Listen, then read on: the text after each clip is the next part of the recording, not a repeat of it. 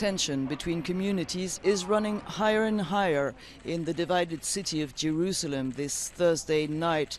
2 Palestinian men were killed after shooting incidents with the police in front of a police station just outside the old city of Jerusalem, and 6 police officers were injured, one of them in critical condition. And it's the second such incident this week. On Tuesday, 2 other Palestinian men were killed by the police after throwing rocks and fireworks at them. So there is a lot of anxiety amongst the population in Jerusalem, and actually the streets are unusually quiet. You can hardly see any cars driving around, and people are very much staying at home.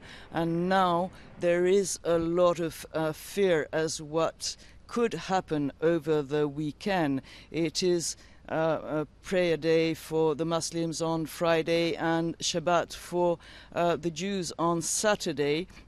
And it will be the first, religious celebrations since the first attacks occurred. So nobody knows what might happen, but in any case, security is at a maximum level in the capital.